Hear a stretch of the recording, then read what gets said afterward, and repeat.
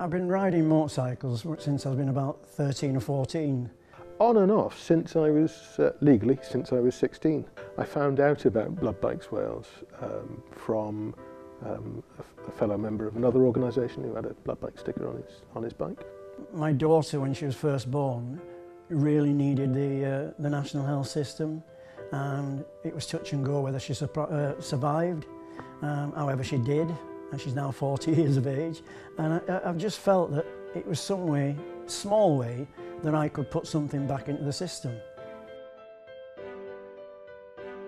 Being a blood biker, it means a lot. I've always been a volunteer for some organisation throughout my life. This is a great way of using what I enjoy doing, being on a bike, to a useful end.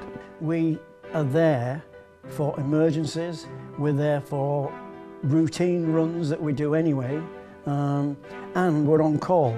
Without public support, public donations, we wouldn't have anything. We need every penny we can get. We run entirely on money we've raised.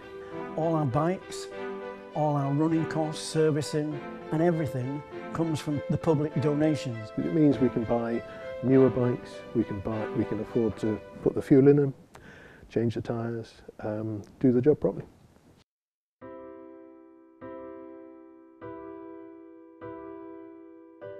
Without public donations, Blood Bike Wales would not be able to operate.